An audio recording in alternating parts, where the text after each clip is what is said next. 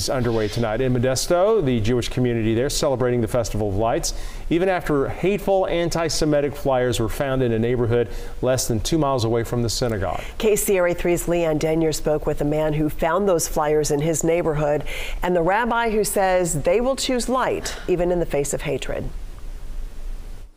The hateful content of these flyers has been blurred out. When I picked mine up and brought it in, I was just appalled to see the contents. Mark Garcia says he left his Modesto home early Tuesday morning to take his dogs out for a walk, only to find anti-Semitic flyers in plastic bags in his neighborhood. We know this exists. It just seems like the climate of our culture nowadays has made it okay for people to act out.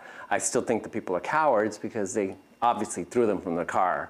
And in the flyer it says it's not meant to disturb, but they knew it was disturbing. Modesto police say they're aware of the flyers and have stepped up patrol around Modesto's synagogue, Congregation Beth Shalom, where Hanukkah celebrations are underway. The holiday is all about celebrating light over darkness, hope over despair. Rabbi Shalom Bachner says while he is saddened to see another example of hate in the community, he will not be made to feel small. It's unfortunately something that we need to respond to, but I would say it's something the entire country needs to respond to. We can't just look the other way when hate increases. On his walk, Garcia says he picked up other flyers he found on the ground around the neighborhood. I just found it was horrible. It was just horrible.